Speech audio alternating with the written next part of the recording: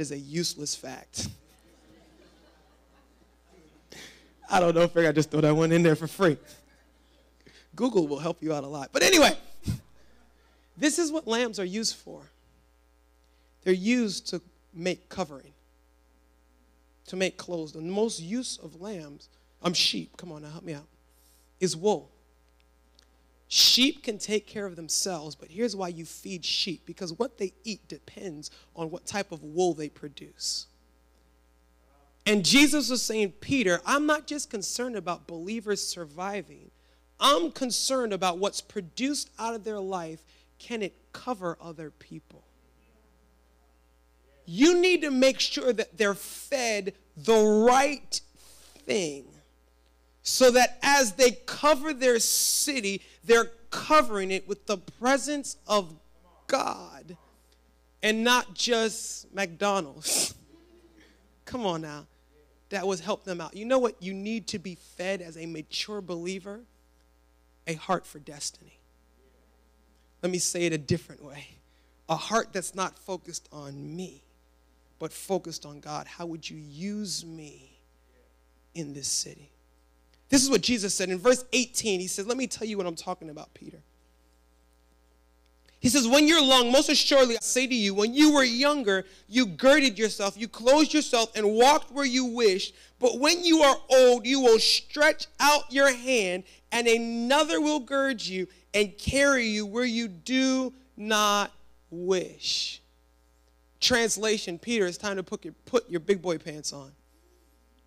It's time to grow up. You're not young anymore. Your focus now is to prepare other people so that they can have an impact in their city.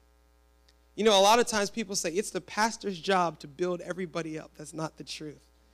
The Bible says it's the pastor's job to equip the believers, somebody say me, to do the work of the ministry. Somebody say, oh yeah. Say it like you really mean it. Say, oh yeah. This is what God is saying. He's saying, hey, you're not a baby Christian anymore. You know, when you're a baby Christian, you dress yourself and you kind of just make it up as you go along. You go wherever you want. You ever seen a 2-year-old dress themselves or a 3-year-old? A mess. It's worse when they do their own hair. Maybe you didn't have little sisters. They walk, are you leaving like that? Yeah, I did it all by myself. Yeah, I could tell. But God says you're not there anymore. This is the point in your life where you don't wake up and walk out the door and do what you want to do, but you wake up and you say, God, what would you have me do? God, what do you want me to put on today? God, where do you want to lead me? And here's the thing, that you have that same influence on the people around us. There's a purpose that God has for this city of Baltimore. It's not just about our lives, but there's a purpose that God has for this city. And he is looking for a people, a mouthpiece to say to those that we're connected to, there's more to your life than survival. God has a destiny, a purpose for you. Can I throw one more thing at you and then we're going to get out of here? Is that okay? I wonder one day if you guys say no, what I would do. You always say yes, but if you ever say no, I'd probably just ignore you. But anyway, Romans chapter 12, verse 1 says this, and so, dear brothers, I plead with you, and this is in the New Living, to give your bodies to God because all he has done for you. Let them be a living and holy sacrifice, the kind he will find acceptable. This is truly the way to worship him. Don't copy behavior and customs of this world, but let God transform you into a new person by changing the way you think. And here's the key part. Then you will learn to know God's will for you. This is what God has planned for you. His good, pleasing, and perfect will. I believe there's 3 levels of God's will for your life. Good, pleasing, and perfect. Good is when you build a relationship with God. When you as a lamb come to God, says, God, I need you, take control of my life. God says, that's good. Pleasing is when the kingdom of God begins to be established in every area of your life. Your marriage starts reflecting the glory of God, your career, your finances, your health. God says, I'm pleased with that. But perfect is when you begin to fulfill the particular plan and destiny that God has for you. That word perfect in the original language, it doesn't mean without flaw or perfection, this is what it means. Accomplished for what it was created to be accomplished. Fulfilling the unique destiny for our lives. This is where God wants to take us. Not that we have a relationship with him only or that we see him in our lives, but that we wake up every morning and say, God, this is what you've called me to do at this time, in this city, in this moment. And he's calling for us to establish that with each person that we have influence with. Somebody say amen. We're going to play one quick video, and then I'm going to come back with you. You can throw that up.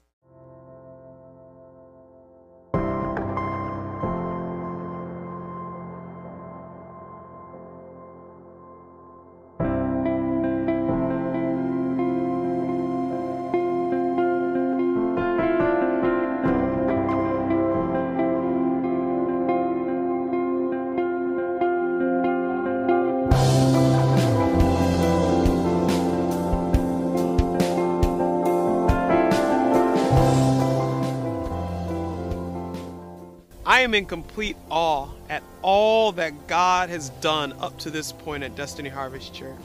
You know, as he laid this church on my heart, even as he called me into ministry, more importantly, as he gave me a passion for this city, I would have never imagined coming to this point. You know, as you see something and you pray for something and actually see it come to pass in the natural, it literally takes your breath away.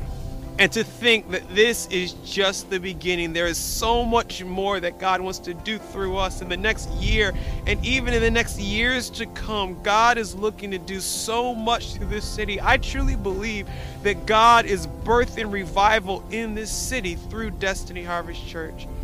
I am so inspired not only by what God is doing, but by the people that he has placed in this house, the family that we call Destiny Harvest, to see people give of their time, of their resources, of their energy, so that others can come to Christ, so that others can have the same encounter, can discover the destiny that God has called them to reach. It is literally just inspiring. There is nothing like it, and I am so excited. I'm actually speechless just thinking about all that God is looking and will do through us.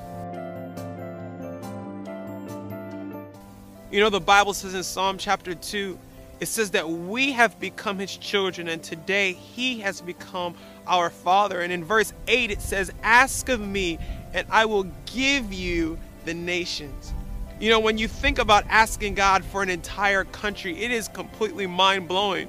But then it makes sense because God is just as mind-blowing as the request. And I'm not even quite sure about asking God for a nation right now, but this is what I am sure, that he said to ask him for the impossible, ask him for what seems almost too big to accomplish. In Destiny Harvest Church, this is what I'm asking God for. I'm asking God for this city. I'm asking God that he would have mercy on our city, that he would use us to birth revival, to establish the kingdom of God here, to help men and women, families, encounter God and fulfill the destiny that he has called us to reach. I'm asking God for this city. I'm believing that God is looking to do something great in this city, and he's just looking for men, for women, for children that would say, here am I, God, send me. Use me for your glory. And this is what I'm asking. I'm asking as a church that we would make that our prayer, that we would literally turn to God and say, God, here we are. God, use us for your glory. God, use us to impact this city, maybe even beyond anything that we could think of doing by ourselves. But God, as we come together as the body of Christ, God, use us to birth revival in this city. I'm asking that you would pray like you've never prayed before for our city. I'm asking that you would serve, that you would use your gifts, your talents, your abilities to build the kingdom of God. Maybe you're not quite sure where you can plug in, but ask God, God, what can I do, God, to establish your kingdom in this city? And I'm asking that you would give sacrificially, that you would give like you've never given before, so that we can see this city won for the glory of God. I'm standing here overlooking the city, actually at a pretty historical point. This is where the house of Charles Carroll was, and this served as one of the major places of resources, of food, of agriculture, and even jobs as far back as the 1700s. This is literally one of the major places where this city was fed. And as I'm standing here, my prayer is, God, just as you use this point to serve and to feed this city for hundreds of years, God, I'm asking that you would use our church, God, to serve and to feed this city for your glory, God, not just naturally, God, but that a spiritual revival would birth out of Destiny Harvest that would impact this city, God, and would literally shift the course of history as we know it. I'm telling you, that sounds huge, that sounds big, but let me tell you something. We serve a big God, and I dare you to believe with me that God is going to birth revival in this city, that maybe it may be 10 years, 20 years, 30 years from now. It may be even something that we're setting up for our kids or our grandkids. But I know at some point we are going to look up, or somebody is going to look up and say that this city has been transformed by the power of God. That's what we're giving for, that's what we're serving for, and that's what we're believing for.